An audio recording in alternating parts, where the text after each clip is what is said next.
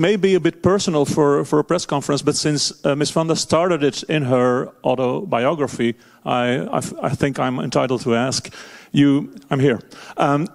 You mentioned that during the shooting of Barefoot in the Park, you were not just jokingly a bit in love with Mr. Redford, but you actually were really, and that you had somehow the feeling that it was maybe a bit mutual, but you both had, I think you mentioned that.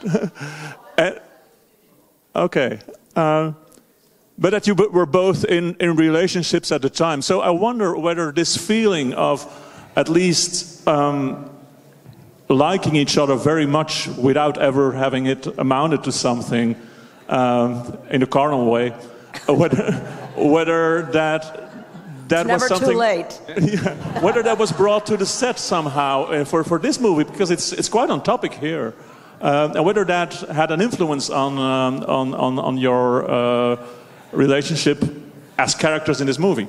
Well, I think you can say there were things that were unspoken and spoken. And the unspoken, I think, carried a certain weight to it. That's all I'll say.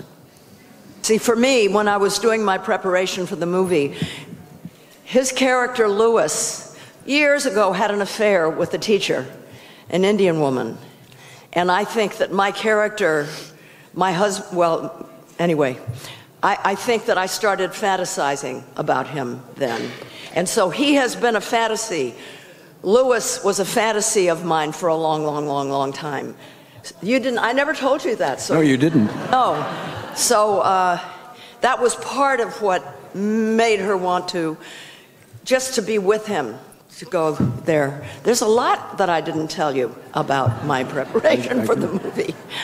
Is it all going to come out here? It's all going to come out here, yes. There's a question there. From Oberon Media for Fashion TV. It is a ode to beauty to see the two of you both in the big screen and here live. So first of all, I want to thank you for the eternal message of beauty that you give us as a gift. And my question is, what do you remember of the first time you met? When you've been introduced, or the first time you spent some time together, what do you remember about it? Can you tell us something more? Well, I think I just did. I think I mentioned the fact that when I first met Jane and we came together, there was something very natural that occurred that didn't require a lot of discussion, and it was just so natural, it just fell into place. And so that, I think that, Jane can speak for herself, but I think from my standpoint, it created a very natural rhythm that didn't require a lot of talk, didn't require a lot of prep or anything like that. It just kind of fell into place. And so therefore we just took it from there throughout. And so it stayed with us through all the films we've made together. I remember the first time that I spent some time with him. We were at Paramount Pictures, which is the studio that made Barefoot in the Park. And we were walking down a corridor in the administration building.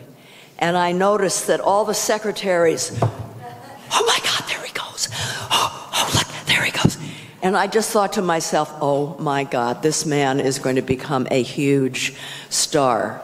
And, you know, it was, you could feel it in the air, the way women responded to him. And it was very, very exciting to be working with him at that early stage. And that's never changed, I'd say.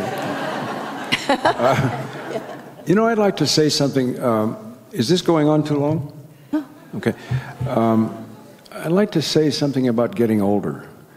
Because I think when we're young, we don't think about that, or at least I didn't. And you just love the chances you're taking without thinking about it. And then what you have to adjust to, which has been on a personal level very difficult for me, because when I was young I was very athletic and I could move the way I wanted to move, when I wanted to move, and never thought about it, is that you suddenly realize you have to start being careful.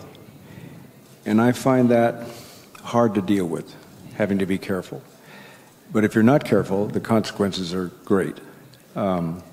There was just one thing I wanted to say about the sadness of getting older, is that you have to give up certain things you had when you were young you didn't have to think about, and suddenly you do.